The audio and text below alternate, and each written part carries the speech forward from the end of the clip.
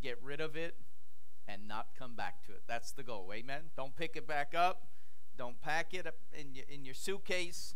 But we're going to have a good time today. I don't have all the luggage up here today, but we had, if you were here last week, we had golf clubs. We had the kids' seats and book bags and all kinds of stuff. And that's really how we travel. We travel with way too much stuff. And I want to get to the point where I can just travel with a book bag. Wouldn't that be wonderful? I'm going to go on a week's vacation just with a book bag. It might not work, but it would be nice, wouldn't it? Amen? Let's look at these couple verses of Scripture. Therefore, we also, since we are surrounded by such a great cloud of witnesses, let us lay aside every weight and the sin. So there are some things that are not sinful that have weight to it, and there's many sins that obviously have weight to it. Amen? So there's some things you might be carrying around in your life, and it might not be sinful, but it's heavy. We're going to talk some about that today. And the sin which easily ensnares us. Easily. So it's not like that it was this hard process to get you to pick up some heavy things in your life. The devil looks at us and says, that was easy. That was easy to get them to carry those things around. And then the Bible goes on and says, let us run with endurance the race that is set before us, after we've laid it down. Verse 2, looking unto Jesus, the author and the finisher of our faith, who for the joy that was set before him endured the cross, despising the shame. And he sat down at the right hand of the throne of God. Let's pray together. Lord, we thank you for the Holy Spirit that we feel in this place. And we just pray that you would anoint us and we would receive what thus saith the Lord in this house. God, we need some breakthroughs in our lives. We need revival in our lives. God, we need to be overcomers in this place. And we just pray that you would do it in this house. In Jesus' name, and everyone said amen. Amen. Shake your neighbor's hand. Let them know we're glad you're here today. We're glad you're here today. We're continuing our series on uncovering some of the heaviest baggage that we carry around, and I want to encourage us to make that exchange. Remember when I said that it's just an exchange that's taking place. I have all my junk in my life, and Jesus died on the cross, and he said, just give it to me and nail it to the cross. So I exchange all my junk and I give it to him. And then in return, he gives me life and life more abundantly. He gives me peace. He gives me joy. He gives me all of these different things. I'm telling you, that's a pretty good deal right there. I mean, if you ever wondered about a deal that you need to sign on the dotted line or a deal you need to move forward with, that's a deal. Jesus is the best deal for you and your life. Amen? And so Jesus offers this, and I want to kind of recap a little bit from last week, but I don't want to get too much into it because I got a lot I want to get in today. But let's look at the definition of what baggage means. What baggage means. It means past experiences. It doesn't mean this. It's not a suitcase. It's not that. That's just an illustration. But real baggage is the emotional stuff that we deal with, the stuff that's in our minds, the stuff that's in our hearts. And so this is what the definition is. You can look it up. This is actually in the dictionary. Past experiences are long-held ideas regarded as burdens or impediments. Burdens or impediments. And then I looked up that word burden, and this is what burden means. It's a load, typically a heavy one. And some of us have been carrying around some heavy stuff for years and years and years. And we're tired, amen, worn out, done, just ready to give up. I came to tell somebody, hold on just a little bit longer, your breakthrough's on the way. If you will just be faithful, if you will just hold on to God and trust that he knows what he's doing, we're going to make an exchange in this place, and we're going to give some stuff up. How many say amen? So the good news is God is a heavy load bearer. Heavy load bearer. I remember Michelle used to sing, Long as We Got King Jesus. Oh, man, we wore that sucker out. Oh, my goodness, did we wear that song out. But I'm telling you, there was an anointing on that song, just like Holy Spirit come. I'm telling her, get it on the set list. I got to hear it again. But there was a part of that song that says, he's a heavy load bearer. In other words, he can take your heavy load. He wants you to give him all your junk and the heavy stuff so that you don't have to carry it around any longer. And last week we talked about it, and I brought out the weights, and I don't have the weights. I'm not doing that again. That stuff was heavy. But we had the weights that were in the luggage, and we had a couple of things that we were carrying around, and we talked about them that we have in our luggage. And so rather than have all the weights, I'll just remind you what some of those were. The first one was offense. Remember we talked about the offense, and it was a small weight. Offense, that's not that bad. It doesn't really harm me that much. But then we start getting into unforgiveness. I got these all taped up, so there we go. There's our unforgiveness. Then we talked about bitterness, anger, and resentment. And we had that all stuffed in there, and it was in our suitcase, and it made us heavy. We carry those things around. But the Bible says we're to cast all of this stuff unto Jesus because he cares for us. Cast all of your cares upon the Lord. All the things you worry about that gives you anxiety and keeps you up at night. All this junk, all this stuff that weighs you down and makes you so heavy. And the Bible even talks about how we carry this spirit of heaviness upon us. And we're to make that exchange and give him the offense, the anger, the resentment, the unforgiveness, all of that. And I don't want this stuff in my life any longer. Today is the day that I say, Lord, I'm giving it up. Amen. Would you raise your hands with me right now and say, Lord, I declare it. I'm giving up everything that has harmed me, hurt me, that I resent, God. I give it all up. Every ounce of unforgiveness, any resentment, any bitterness right now, in Jesus' name, I lay it down. Because I know it's destroying me. I know it's destroying me. I know it's harming me. I realize that it's not good for my marriage and my family to have all this junk that I carry around all of my life. So I need to make the exchange. Now, I want to get into another story in the Bible in Mark chapter 10, verses 17 down through 25. And I want to tell you about another story in the Bible, all right? So verse 17 goes like this. And this is an exchange between Jesus and this young ruler. And so he has this conversation with this young man, and he says in verse 17, now, as he was going out on the road, one came running, knelt before him, and asked, Good teacher, what shall I do to inherit eternal life? How do I make myself right with God? How do I become a Christian?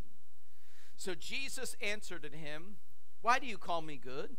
No one is good but one, and that is God. Can you imagine Jesus making that statement? Jesus is perfect. And then verse 19 says, you know the commandments. Do not commit adultery. Oh, you mean the Old Testament commandments we should still be following? Yes. Yeah, I don't think it's good to do that. Do not murder. That's probably a pretty good rule right there. Do not steal. Don't bear false witness. Do not defraud. Listen up, young people. Honor your father and your mother. Amen. All the parents said amen. Verse 20 says, and he answered, and listen to me, honor your father and your mother doesn't mean just when you're young. When you're older, you ought to honor them. Because they're still your mom and your dad. You always honor them, no matter what age you are. All right, I don't want to get into that. Verse 20, and he answered and said unto him, Teacher, all these things have I kept from my youth. Check. I haven't murdered anybody. I'm not stealing. I didn't commit adultery. I didn't bear false witness. Check. Doing pretty good, Jesus. Looks like I'm going to get a really good grade on this examination. Check. All good. He says, I've done that from my youth. Verse 21. Then Jesus, listen to this, looking at him, loved him. See, Jesus loves us enough to tell us when we're wrong. Jesus loves us enough to reveal areas in our lives that need some work. See, I don't need him to tell me all the good stuff. This guy was telling him all the good stuff. Check. Did all the good. Jesus, I'm not really concerned about that. That's nice. But now let me tell you the real deal. All right? I want the real deal, Jesus. And so he says this. He says, Jesus, looking at him, he loved him, and he said, one thing you lack. Wow. Can you imagine if I took an exam and there were 100 questions on that exam and I got 99 of them right and there was one answer wrong, I'm going home and having a celebration. I got me a 99% on the test and I only got one answer wrong. And can you imagine only focusing on the one little thing I did wrong versus all the good things that I did right? But does not the Bible says that a little leaven ruins the whole lump? I think that's what it says. You check your Bible, but I'm pretty sure my Bible, that's what it says. Your Bible says the same thing, I think, unless you rip that page out. Because that's what people do, amen? Did you get the redacted version? Did you take a marker and cross out the things you didn't like? Because we got to follow it all, amen? I know sometimes it makes us a little uncomfortable, but we got to talk about the stuff that's not good in our lives. We got to talk about the things where we've fallen short of the glory of God, amen? And so we got to open up and say, God, you love me enough. Tell me the stuff I need to work on. He says this. Here's the one thing. You ready for this? He says, now go away, sell whatever you have, give it to the poor, and you will have treasure in heaven. Come, take up the cross, and follow me. And I imagine he just stood there and there's a little bit of silence. In verse 22, he says, but he was sad at the word. Does the word of God bother you? Does the word of God make you upset? Because we ought to look at the Lord and say, God, I need everything you have in your word. From Genesis to Revelation, I need the word. Does not the Bible say don't take away and don't add to the word, but take it at face value? This is the word of God. I need to hear the word of God. Sometimes the pastor's going to step on my toes. Sometimes, Jesus, you're going to convict me. Sometimes you're going to tell me things I don't like. But we need it, amen. And he told him the hard word. And so he was sad at the word. He went away sorrowful, for he had great possessions. He was a rich man. And then verse 23, Jesus looked around and he said to his disciples, how hard is it for those who have riches to enter the kingdom of God? And the disciples were astonished at his words. But Jesus answered again and said unto them, children, how hard is it for those that, listen to this, trust in the riches to enter the kingdom of God. They trust in that rich thing. They trust in riches. And verse 25 says, it's easier for a camel to go through the eye of a needle than for a rich man to enter the kingdom of God. Oh, we're going to get into it today. All right, let's talk about this. See, I want to deal with some of those weights that we carry around in addition to what we talked about last week. These things are not only weights, these things are not only heavy, but they hold us back from becoming what God wants us to become. And we carry all of this stuff around, and we get all loaded up, and we're trying to do good, trying to be a good husband, trying to be a good spouse, trying to be a good father, and we're carrying all this junk around, and it's hard. Can you imagine if I had to scroll on my iPad right now? I couldn't do it. If I had to play with my kids right now, I don't know how I would do it. If I had to counsel someone, you probably don't want me to go in like this, do you? We're trying to live life and do good things, but we're weighted down with so much garbage. And we got to do something about it, amen? And so we talked about that last week, but it looks silly when I carry all this stuff around. But it looks silly for you to continue to carry those emotional things that you carry around. It's too heavy and it's destroying your life. And a lot of people don't realize, that we talked about this last week, that we have blind spots. And we don't even realize the things that we're carrying around, those heavy things. And today, I want to talk about another heavy thing that we carry around, and it's another thing that we need to talk about, and it is pride. If you can't see that, it says pride on it. I want to deal with pride and reputation because it's very important. What is pride? Why does it matter? Why are we even talking about pride today? What's this have to do with me? Pride is mentioned 61 times in the Bible. And here's a definition for you. one of the definitions in the Bible is this. The most common term is gaon in the Hebrew, which occurs 23 times in the Bible, and it includes the ideas of being arrogant. You know anybody like that? Arrogant, cynical insensitivity to the needs of others, and presumptuous. Well, that really doesn't sound like someone I want to be around. Someone that's prideful. And pride grows. And the reason why pride grows and people become more of those definitions right there is because we crave independence and self-sufficiency. I don't need anybody's help. Yeah, you've been high on drugs for the last 23 years, and how's that working out for you? Amen? I don't need any help. You ever watch that intervention show, and they try to intervene, and they get to the addict, and they say, what are you talking about? I don't have a drug problem. Like, you don't even see it. You don't even understand how bad off you are. But we want to be self-sufficient. This is, we don't want to depend on other people or other things. We want to be self-sufficient. I can do it all by myself. Where are my men at that like to do projects at home? Amen. You ever have to, like, screw boards together or hammer things together or do certain projects at home, and no one's around to help you? So what do? You're like, you're holding on to things, and you're right, Mike, and you're trying to do it, and then it falls over on top of you, and you're all cut up, and you're wore out, and your wife comes home and says, what happened, honey? Oh, no, it's fine. Because we don't want to ask for help. Yeah, I came into church today and I had a couple things that I need to do, and I just went to people and said, can you do this? Can you do this? Can you do that? Because I need help. We all need help. But listen to this. Pride keeps us from asking for help. Let me say that again. Pride keeps us from asking for help. But I want to dive into this because I think it's a little bit funny. I don't know. Maybe it's just me. I think it's a little bit funny that then when you can't do it, Mr. Prideful Man, when you can't fix it, Mrs. Prideful Woman, that you run to God for the things you thought you could do by yourself, and then when you make a mess, you got to come to God. Oh, yes.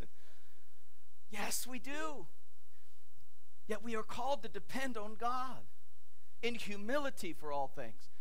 Not in arrogance, not in pride, but we humbly come before God every day and say, Lord, I need you. I depend upon you. I can't live without you. And God, I need help in this world. Isaiah 10:20 says it like this. And it shall come to pass in that day that the remnant of Israel and such as have escaped the house of Jacob will never again depend on him who defeated them, but will depend on the Lord, the Holy One of Israel. Oh, I want that to be our testimony today.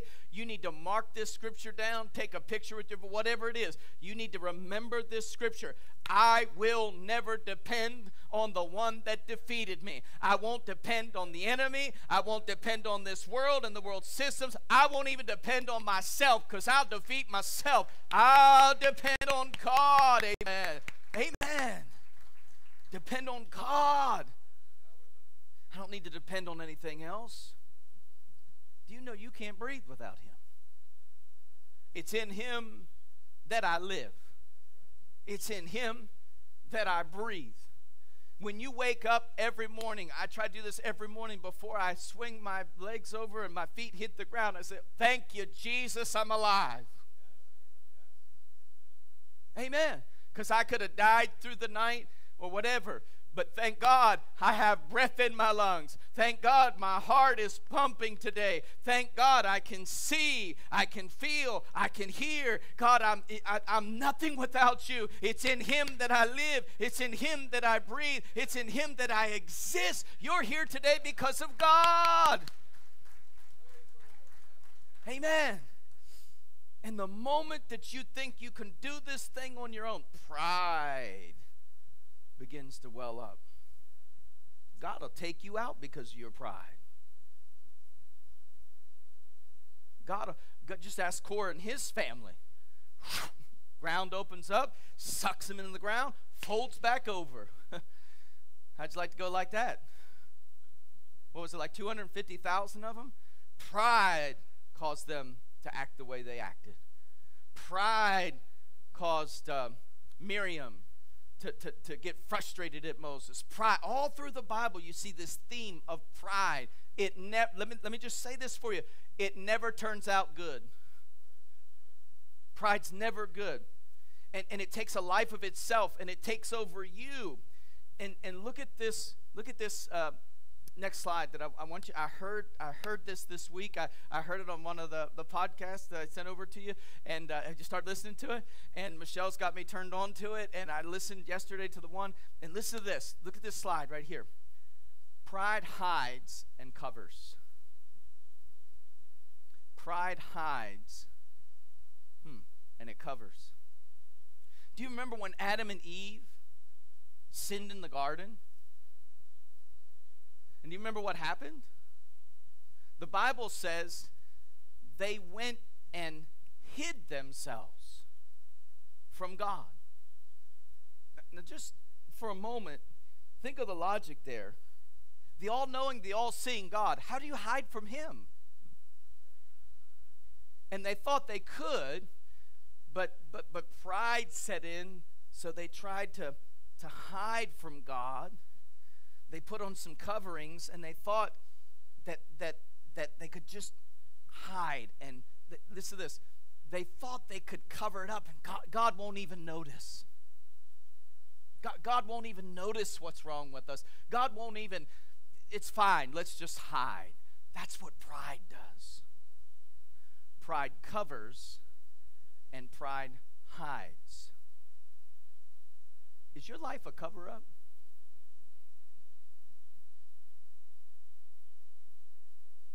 I hope not. Is your life a cover-up? Is your life a lie? You pulled it over on them, didn't you? Fooled them all.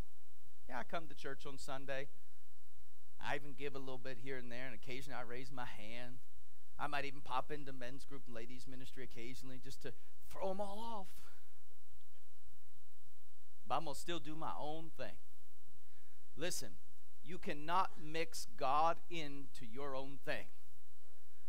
Listen to me very, very closely. I pray over my vision every day, and one of the things we went through a prayer study or something a few years ago, and it hit me, not my will, but thy will be done. And the moment where I think it's my will, it's my way, you're in trouble. Because pride covers and hides. And I want to just say this.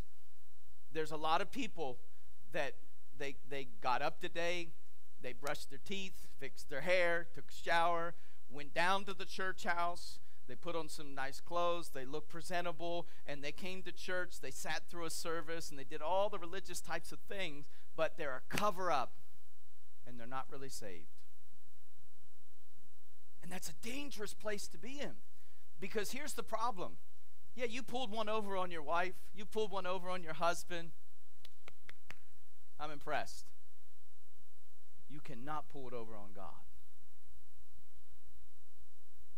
He sees all. And the interesting thing about it is this. The interesting thing about it is I never looked at this like this, Pastor.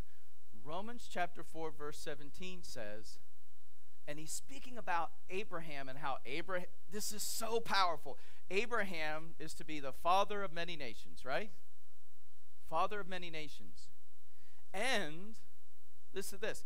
And the scripture goes on to say in Romans chapter 4 verse 17, it says, and you can call those things that aren't as though they were. You mean I can lie and call those things that aren't? Because I used to always look at it like, well, bless God. You know, we call those things that aren't, and we call out the blessings even though they're not there. And that's the primary meaning of that scripture. But is it possible that some people have called their life something and it really is? And it's a cover-up, because that's what pride does. Pride is a cover-up. And pride, you go do your own thing your own way, on your own terms. And listen, the Bible says, this is so interesting. I've never seen this till this morning. I've never thought about this. Call those things that aren't as though they are. And what will end up happening, Abraham, you're to be the father of many nations, and there's a lineage that you're supposed to follow, and the child's to come between who? You and Sarah, not anybody else. But remember, pride makes you do things your own way. And he goes and has a relationship with another woman and births an Ishmael, and now we're calling those things that aren't as though they are. Here's the promised child.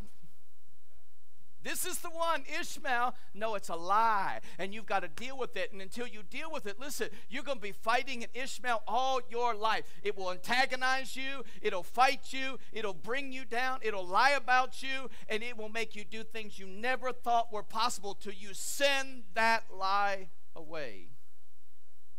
Isn't that what the Bible says? Pride covers. Pride covers. Hides lies. But the Bible says everything that's covered will be what? Revealed. Will be uncovered. Uncovered. Amen? Pride covers what's really underneath. Amen? Can I borrow you a second, Laura? Can you help me out?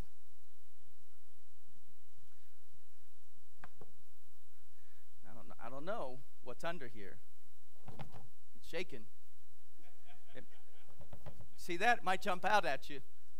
You okay? You ready? You sure? There could be a wild beast or something under here. You ready?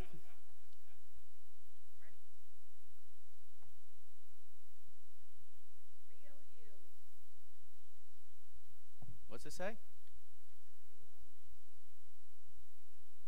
That's what's under pride. The real, thank you. No animals came out, did they? That's all God wants from you. See, he wants you to come to him in humility as you are, not the lie. And until you admit this to yourself, you're never going to get better. What's the real deal on you?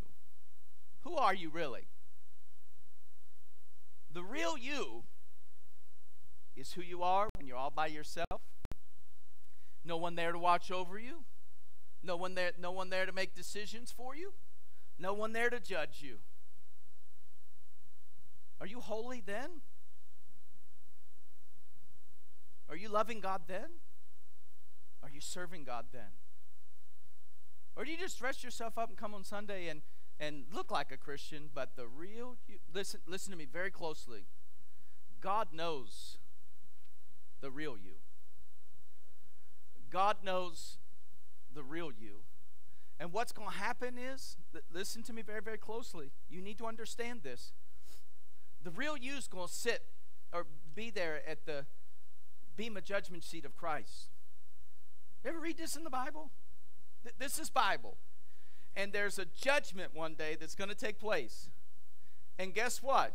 You're not going to be able to cover up the real you. You're not going to be able to shove it under the thing. You're not going to be able to push it under the carpet. You're not going to be able to just sweep it across the room and hide it behind some furniture, because God only wants to know the real you. And he's only going to judge the real you. So you might as well do something about it now. Amen, someone. Remember, pride covers and pride hides. And we need to uncover what's really in our lives. What's really in our lives. We dealt with that last week, so we're okay there.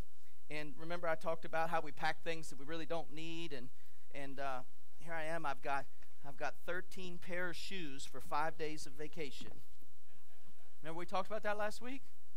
I don't understand why, but I don't know some of this other stuff. Lint brush, got some toothpaste. What's in my life? Uh-oh. I didn't know that was there. I didn't realize that I had all this extra stuff. It's all pride.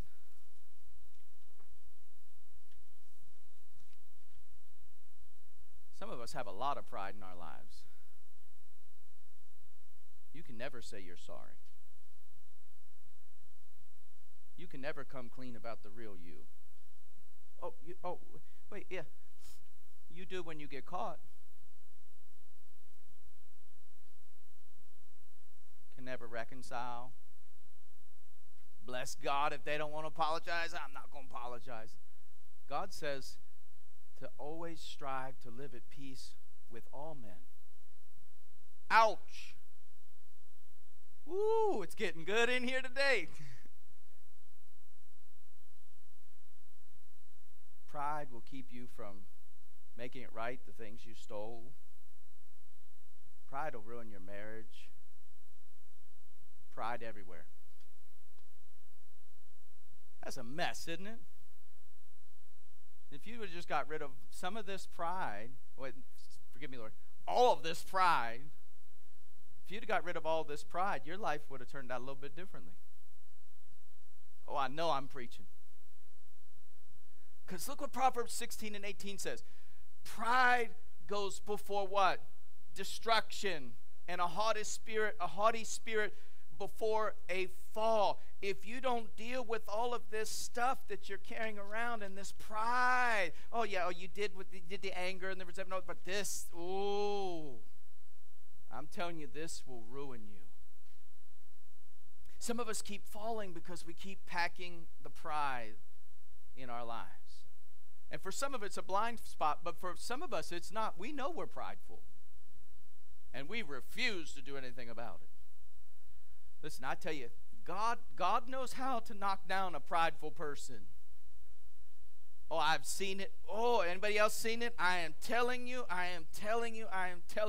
I've seen preachers, I've seen businessmen, I've seen actors and athletes, and they're arrogant and they're so great and they're so prideful. Nothing can bring me down. Nothing can harm me. I'm doing my own thing. I'm my own king. Look at me. And before you know it, they're cut off, cut down, brought down. That's what God will do. If you won't humble yourself, God will. And I'd rather humble myself. The Bible says, humble what? Yourself, James says. Don't let God humble you, because I tell you, it is not going to be good. We need to learn how to be humble again. Amen. We need to learn God to take all the pride away from me. Amen. Would you raise your hands right now and say that? God, take every ounce, every part, every thought, every area of pride away from me. Amen. I need to get rid of it in Jesus' name. I need to reveal myself to me. Because when you dupe other people, that's one thing. But when you fool yourself, that's a dangerous place to be in. How do you reach someone with the salvation message of Jesus when they're lost but they think they're saved? That's tough, isn't it? I mean, they will argue you down to the point, and I'm like, look, brother, you're not even close to being saved. But they don't get it. All right, I got to move on. So pride goes before destruction, haughty spirit before the fall.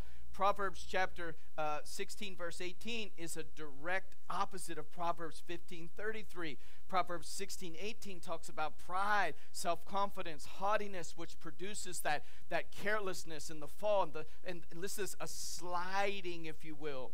But Proverbs 15:33, I don't have it for up there, it says that it's different when I have wisdom and humility, and I come before the Lord in humility. But there's a lot of people that are prideful, and it talks about literally sliding or falling. There's many people in the body of Christ that are backsliding, and they don't even know it. Can you imagine? let me try to get an illustration. Imagine I'm on a cruise ship and I fall off the cruise ship. Neither someone threw me or I jumped. You know, sometimes we don't know in some of these stories. I'm like, no, I don't think they jumped. There's blood on the rail and it matches their DNA. I think they were pushed off of the cruise ship. Let's just say you fell off and you're in the water and people are hollering, man overboard, man overboard. And you're like, no, I'm all good. I'm good. No, I'm fine. No, I didn't. That's foolish. I don't need any help. No, the sharks aren't going to eat me today. No, you're 10 miles out away from me. No, I'm good. I don't need a life vest.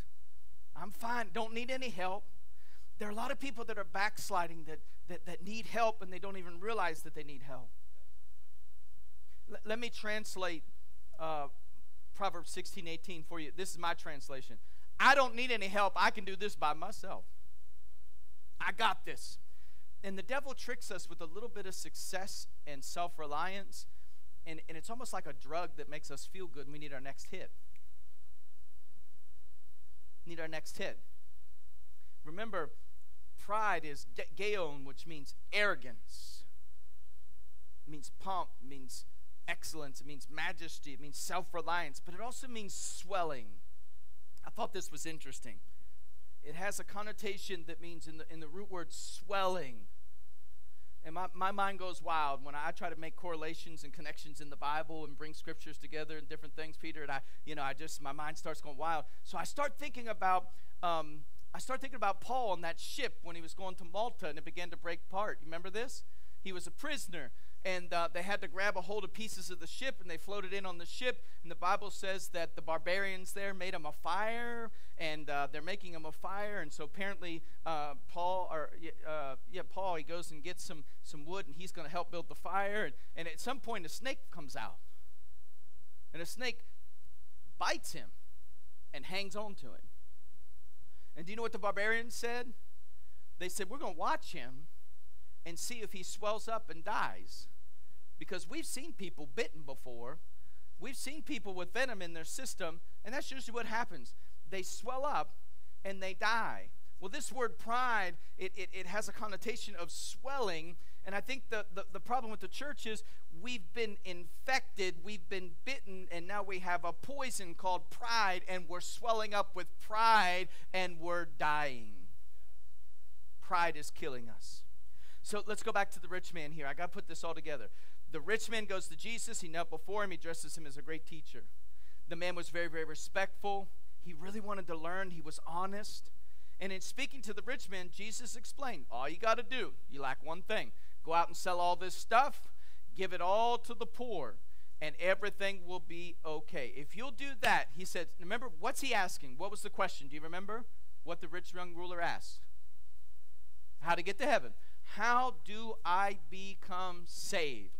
He says, do something about your money. Uh-oh. God, you want money? No, you can have everything else, but do not touch my bank account. Amen. And he says, I want you to go, listen, he says, I want you to sell everything. Now, I want you to be very, very careful here. Who does the blessed, Robert Morris does the blessed life. At one point, God told him to get rid of everything. House, cars, retirement, everything. And God did a mighty thing in his life. You better be sure it's God if you're going to give everything away. Because that's not one you want to miss the mark on. Now, just saying. Just a little bit of advice there. Had somebody went to church many, many years ago and said, God told me to give away my car.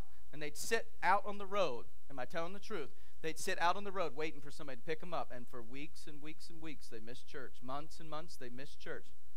I don't know. Was God in that? So he goes to him and says, sell it all. Give it away.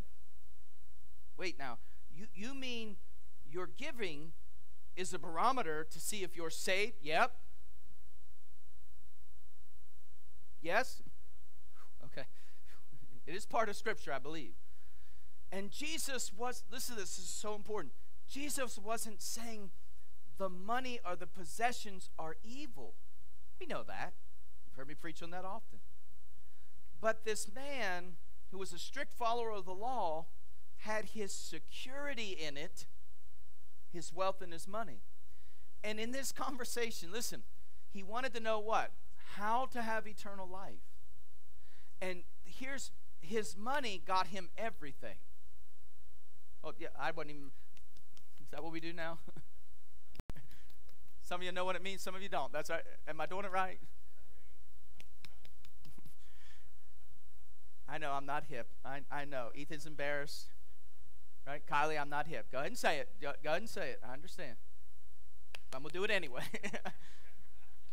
His money got him anything he wanted. He was rich. It didn't say he had a little bit of money. It didn't say he was middle class, upper. I mean, it said he was rich. So his money got him anything he wanted. He's coming now to see how he can inherit eternal life. He's wanting to make a deal with Jesus. I want to hook up Jesus. What will it take? And he didn't understand the lesson. All right? You cannot buy salvation. You cannot buy peace. You cannot buy love. What you gave today is not going to get you any of that. Amen? All right, we're clear now. All right. Money's not your answer. More money's not your answer. A lot of people say, if I just had more money.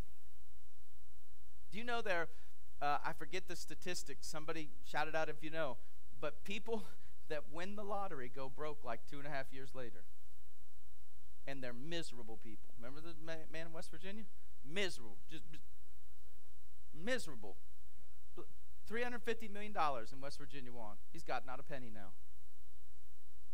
That's crazy to me. How do you blow through $350 million? Like, I'll help you. Just give me $1 million, and I'll figure it out. You know, Mike, like, I'll save, maybe invest, pay off some debt, you know, be frugal, give to the church. $350 million gone. That's crazy. Anyway, more money is not the answer. It's your dependency on God that matters. That's the whole root of this conversation. So we should never question when God asks us to give. God's going to take care of us. We talked about that earlier this morning, and we understand that. But sometimes pride gets in our way, whether it's giving of finances, giving of time, giving of love, patience, giving. You're always giving in this world of something. But pride keeps us from wanting to give that.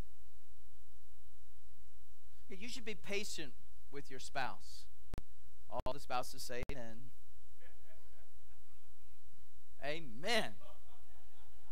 Teaching her early. Amen. Yes. But pride doesn't want to give it.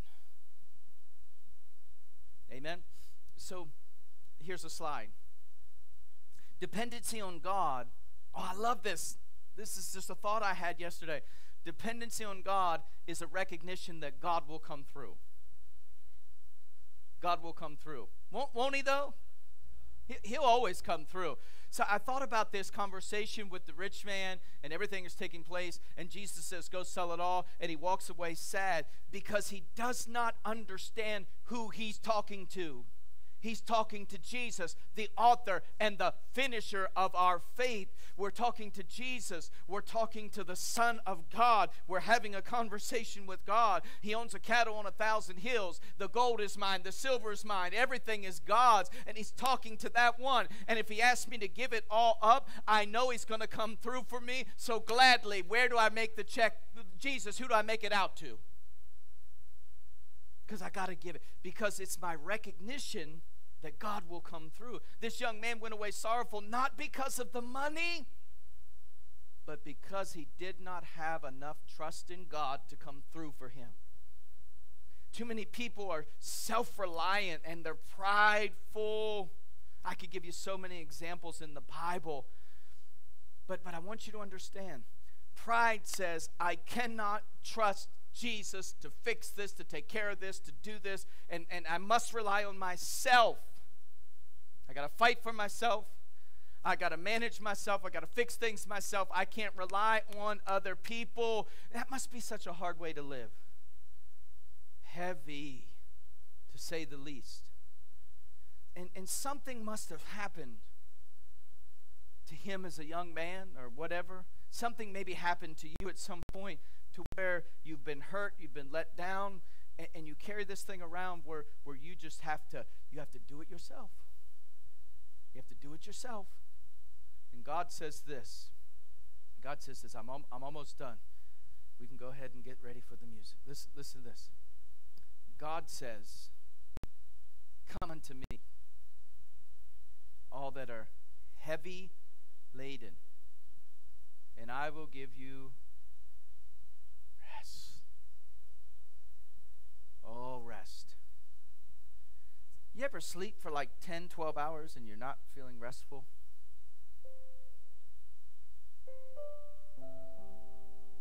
For some people, it doesn't matter if you sleep 4 hours or 14 hours. You remember when we went on our anniversary trip? And this was crazy.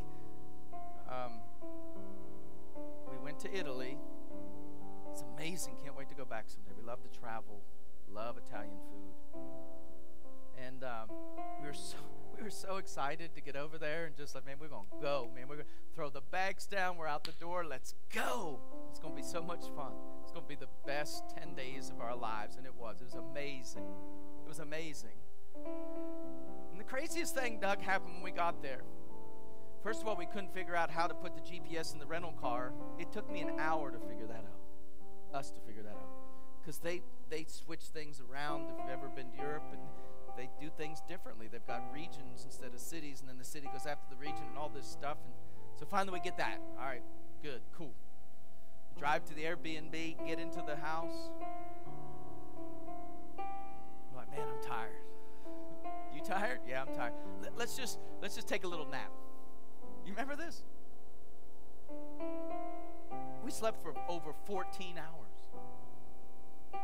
We didn't wake up. I didn't think it was that long. It was long. Almost 17 hours. We were wiped out. I mean, before the trip, we were just running, doing everything. Church stuff, this stuff, that stuff. And we finally got it. We're like, yes, we get to go. And got up, man, we felt so rested. Enjoyed the rest of the trip. It was wonderful. Some of you could rest for 24 hours. Sleep for 24 hours. And you wouldn't feel rested. Because you got so much of this junk that you've not dealt with. Fair enough? Fair enough. I've been there, done that. Trust me. Well, let me finish this, and then we're going to pray. The man goes away, and then Jesus turns to the disciples. This is so good. This is so good. Fits with everything we've been talking about the last 2 weeks. And then he turns to the disciples, and he begins to talk to them. And we miss this. We think no one with money could ever go to heaven. That's not what he's saying here. It's not what he's saying here at all. But he looks at them, and remember when he talks to them about it's tough for a rich man to go to heaven? Yeah, I guess if you rely on all that, but if you're faithful, you're going to go to heaven. If you're serving God, you have a right heart, sure. And then he says this statement, it is easier for a camel to go through an eye of a needle than it is for someone, let me put my translation and spin on it, someone that fully trusts only on their money and their wealth versus me. That's what he's saying there, right? So I was looking this up, and show this next slide. Matthew Henry is a commentary, and there's a thing called a wicked gate with a T on the end of it, not a D. And what it is, let me kind of get out of the way here. What it is it's this tiny door where they didn't always open the big door of these medieval cities, but they had the wicket gate, which was the small one. And he believes in that time what he was saying is a camel that's loaded down will not fit through the wicket gate because there's too much stuff there for them to get through. And I believe what God is saying is, if you've got too much stuff, you're not going to get through to heaven. You got to lay it down. And pride is something we need to lay down. Amen. Stand with me all over this place. I pray that this message has ministered to you and helped you. I know it's helped me, because if you're not careful, you might not realize this, but look how God views pride. I don't have the scriptures put up there, but I want to read Proverbs chapter 8, verse 13, Proverbs 11:2, Proverbs 16:5. If you want these, I'll send them to you. You just call me today or text me or whatever. Proverbs chapter 8, verse 13. The fear of the Lord is to hate evil. And this is God. I hate pride. I hate arrogance and evil behavior and perverse speech. Proverbs 11:2 says, when pride comes, then comes disgrace, but with humility comes wisdom. Proverbs 16:5. The Lord detests all the proud of heart. Be sure of this, they will not go unpunished. A lot of people think that pride is an attitude, but it's a sin. All right, that's what this whole thing comes down to, all right? We act sinful in our homes sometimes. No, we're not murdering someone. We're not doing something, but we're very prideful in sometimes how we treat people. We could be at work and be so prideful that it becomes sinful in our lives. We have to be careful because, again, we think pride is an attitude, but it's really an action of sin that we need to deal with. Amen? And you will not get through the eye of the camel or the eye of the needle with all this junk in your life. Let's pray. Father, in the name of Jesus, I pray today would be a day that I draw closer to you. I pray today that I would destroy pride in my life. You hate it. You detest it. You, God, will not let it go unpunished. We must deal with our pride. Pride keeps us from becoming the man of God you want us to be. Pride keeps us from being the woman of God you want us to be. Pride keeps us from fulfilling our purpose and our calling in life. Pride will hide the withered hand and not show the messy stuff. I need some help in this place, God. Help us to be honest. Help us to show our real selves to you today, to be transparent of all the things we struggle with, Lord. Help us. Search me, God. Search me, God. God, see if there's be any wicked, prideful way in me and help me. I repent in Jesus' name. Amen. This altar is open.